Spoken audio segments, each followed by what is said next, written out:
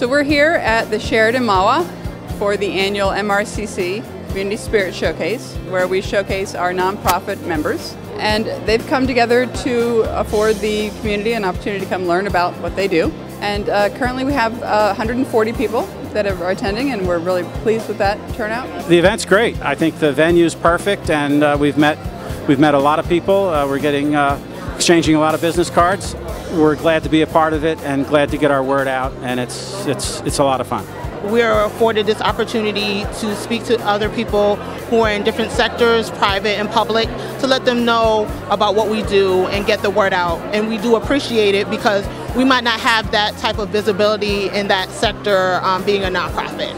This particular event, shining a spotlight on all the good work that so many of the nonprofits are doing in the area, is particularly meaningful for us. And we're always looking for ways that we can help shine a spotlight on a lot of the good work that gets done by so many nonprofits.